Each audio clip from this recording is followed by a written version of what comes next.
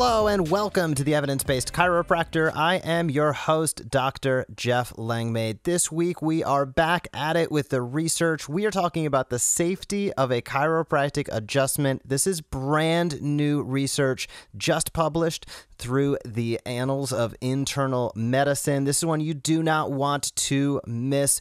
Additionally, we are in the final countdown to Adjust 2019, my live immersion event where we are going to go through every aspect of marketing your practice, create a strategy for you, have a ton of fun in the process. Check out the evidencebasedchiropractor.com/events. And if you have any questions about that, shoot me an email, jeff@theevidencebasedchiropractor.com. I'd be happy to hop on the phone and make sure it's a perfect fit for you. So as I said at the top, we are talking about safety and chiropractic adjustments today.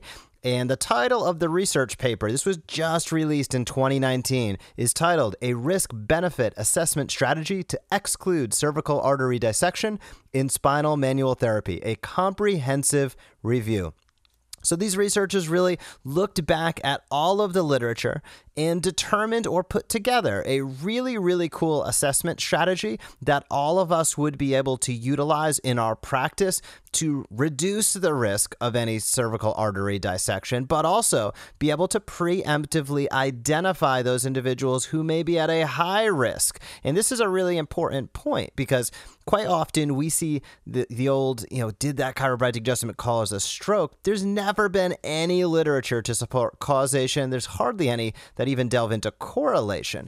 But what does occur quite often is that people present to a chiropractor with a potential stroke in progress or a cervical artery dissection in progress. That's where the trouble starts. So let's take it from the top. We know cervical artery dissection occurs when a tear in the internal carotid or vertebral artery results in an intradural hematoma or an aneurysmal dilation. That's kind of the technical aspects of it. So if we take that one step further, we see the incidence of this cervical artery dissection. It's extremely, extremely low. It's actually less than 3 in 100,000 people per year. But the correlation has really not been well understood. Now, we've never seen any causation. We've really never seen any correlation.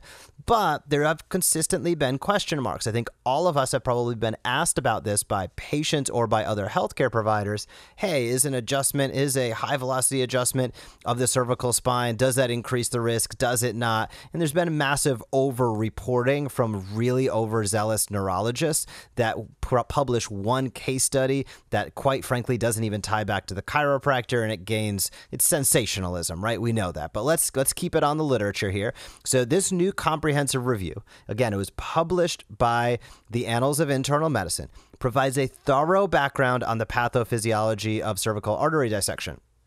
And additionally, of course, they outline that step-by-step assessment strategy to help clinicians, whether it's us as chiropractors or primary care physicians, identify patients that might have a high risk. Incidentally, there's also been literature that shows somebody, you take a population of individuals, 100,000 people. If you send 50,000 of those to see chiropractors, 50,000 to see primary care doctors, there's absolutely no difference in the rate of stroke in those populations. So it should be a moot point, but it's not yet, which is why it's important to keep showcasing literature like this. So the researchers involved in this study concurred with previous research, which showed the risk of cervical artery dissection is, again, it's no higher for patients visiting a primary care physician than those who visit a chiropractor. And there's really, as such, there's no established causation between a cervical spine manipulation and an increased risk of a cervical artery dissection.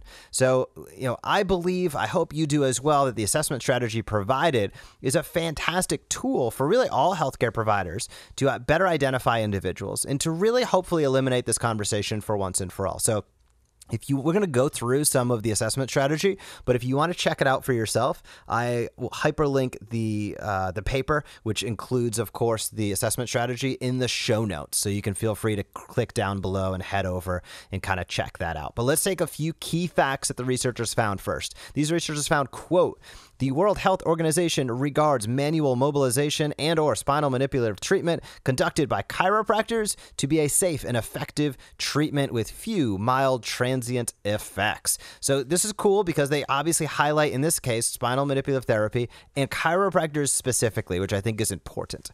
Next, the researchers found, quote, several extensive cohort studies and meta-analyses have found no excess risk of CAD resulting in secondary ischemic stroke for chiropractic SMT compared to primary care follow-up.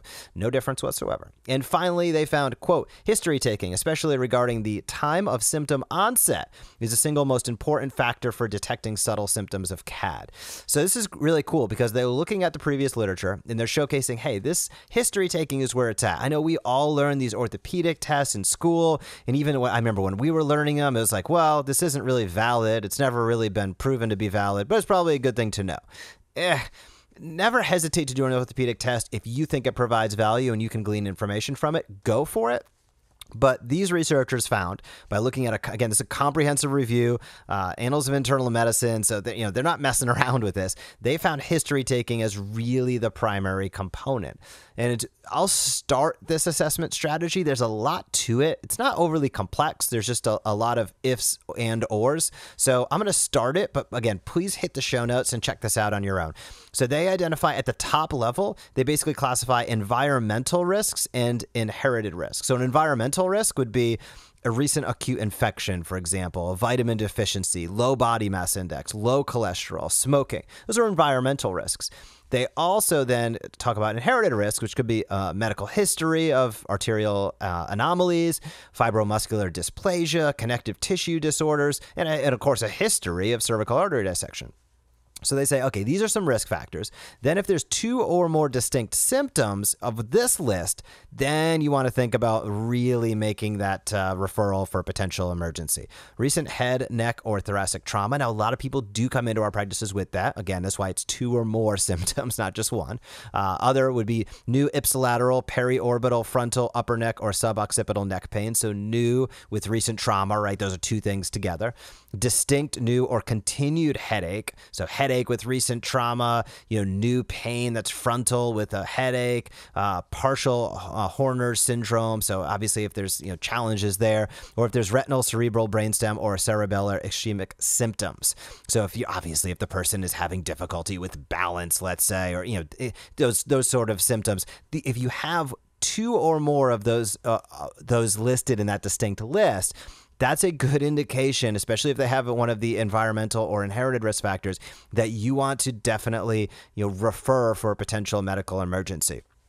So to me, this document is really cool because it's not about us as chiropractors having to practice in fear or practice scared. They're setting the bar and saying, hey, there is absolutely no causation that we see whatsoever. However, here is a guide, a step-by-step process, an assessment strategy to hopefully identify people even earlier on, which is just part of being patient-centric and being the best doc you can. So I love it. Again, it's a little bit long, so I don't want to go through every single nuance of it. You're better off to read it, download it, keep it on your desk. You can check that out in the show notes again.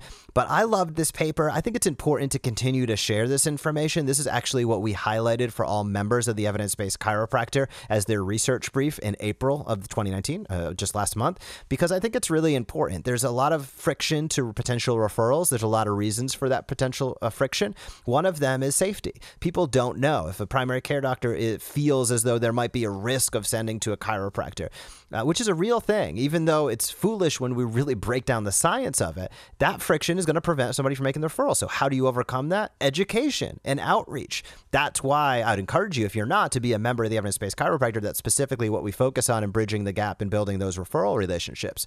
And a key component of that is the education process. And I want everybody to think of this. I use this example consistently, but it's very real. If that primary care physician sees somebody who is 65, 70, it doesn't matter what age really, let's just say 70 years old, their neck is killing them, they have no range of motion, they can barely move, and they're in such exquisite pain. that doctor, if they're associating your office with only a high velocity manipulation, they cannot imagine you performing it on that individual who can barely move due to pain, right? So that referral probably isn't going to happen, especially not as a first referral. But that is why, you may choose or not choose to do a high velocity adjustment, but you have to think about it as if you are not a chiropractor. As the primary care physician, they're going to be very hesitant, especially if that was going to be the potentially first patient they referred. I got news for you. They're probably not going to make that referral. That is why an educational process is so important. The education and the marketing is one. When you're talking about B2B referrals, when you're talking about bridging the gap with other physicians, education and marketing go hand in hand. That's why, again, highlighting papers like this are awesome. They help open the eyes of physicians. They showcase the latest literature. They, of course, further position your practice as the local leader. And that is really where you should be at. All of us should be through the doors with people just on back pain alone. Chiropractic can do a heck of a lot more than only take care of people's aches and pains. But with that being said, we know 95% of individuals are going to have aches and pains. Only 1% are going to have red flags. We should all be seeing a heck of a lot more people in our practices. To do so, you should keep on marketing externally, whether that's through social media, whether that's through email. Hopefully you're using the Smart Chiropractor or Chiro emails. But if you want to pick up and do the part that many chiropractors are not doing, B2B, physician-to-physician marketing. Check us out at theevidencebasedchiropractor.com. If you have any questions about on my event, Adjust, it's happening in a couple weeks. I'd love to see you down here. I have a couple tickets left, and I'm probably going to be willing to wheel and deal on them a little bit. So hit me up, Jeff at theevidencebasedchiropractor.com, and I hope you have a great week of practice, and I will talk to you soon. We appreciate you joining us for this episode of The Evidence Based Chiropractor. Learn more tips for explosive practice development at theevidencebasedchiropractor.com. You can also join the Premier MD monthly membership, enabling you to use what you just heard to maximize results in your office.